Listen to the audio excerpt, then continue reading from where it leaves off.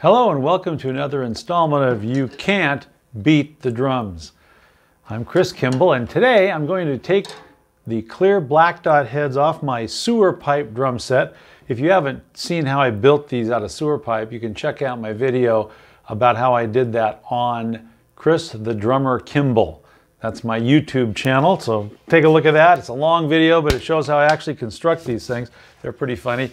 Anyway, I'm going to replace the clear black dot heads with these Fiberskyn's, every single one of them. It's going to take a while, so I brought my drill with the drum lug bit in it so I can quickly extract the drum lugs from the drums.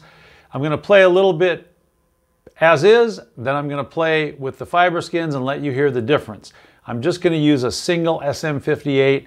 That's what we used to mic toms with back in the day. I didn't feel like going to all the trouble of hooking up mixers and all that sort of thing because I'm going to be recording it on my phone, and that has that stupid compression thing in it, so the sound's not all that great.